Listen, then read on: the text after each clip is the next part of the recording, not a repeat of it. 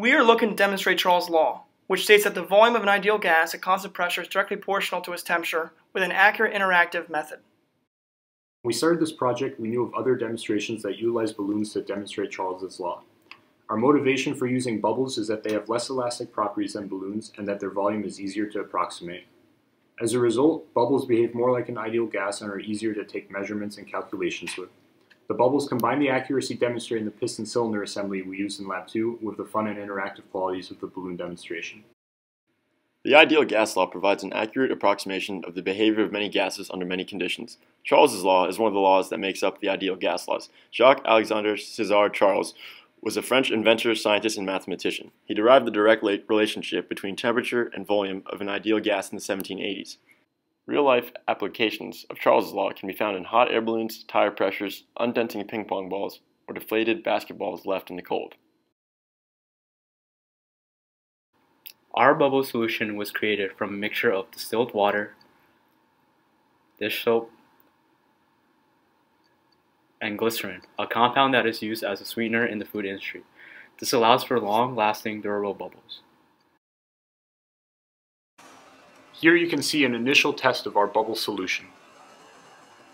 The technique, the skill, the focus. My goodness, ladies and gentlemen.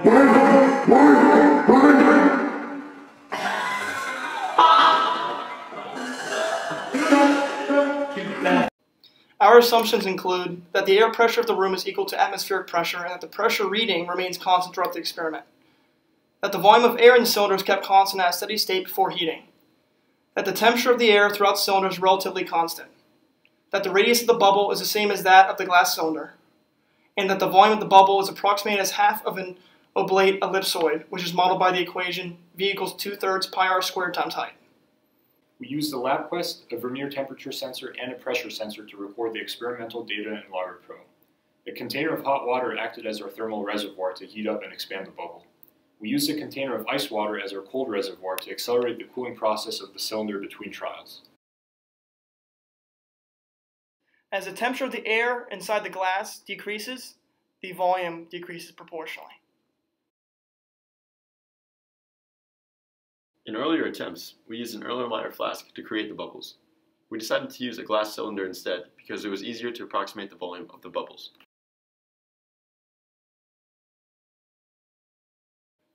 Before recording our results, we tested other methods to raise the temperature of the air.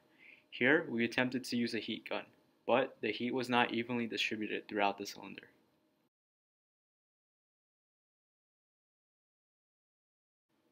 As seen in this video, the pressure remains constant both before and after the heating process has occurred. Since the bubble was in the shape of an oblate ellipsoid, we measured the maximum height of the bubble when the temperature stabilized, and approximated the volume using formulas for a hemisphere.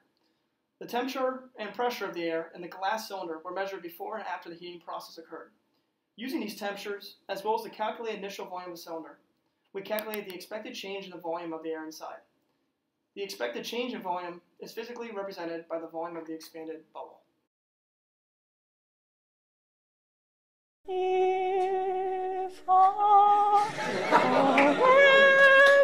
you are, I believe that my heart is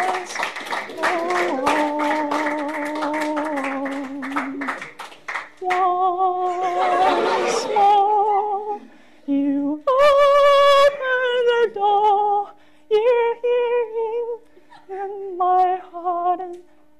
my heart will go on and on.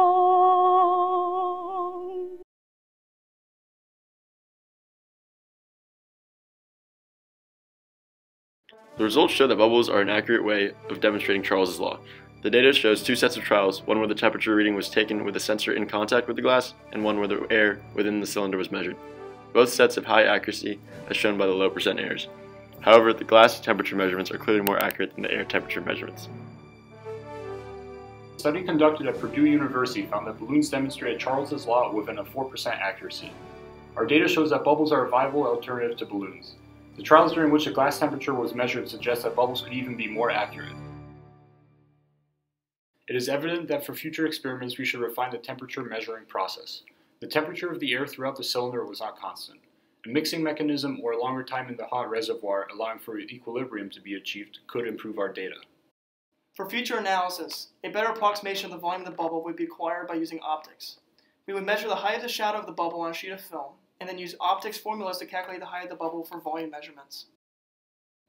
Bubbles are not only beautiful and fun to play with, they can also be useful thermodynamics tools. In this case, as a means of validating thermodynamic laws. I'm Chen. I approve this thermodynamic message. A huge shout out to Professor Chen and Randall White for their guidance and contributions to make this demonstration possible.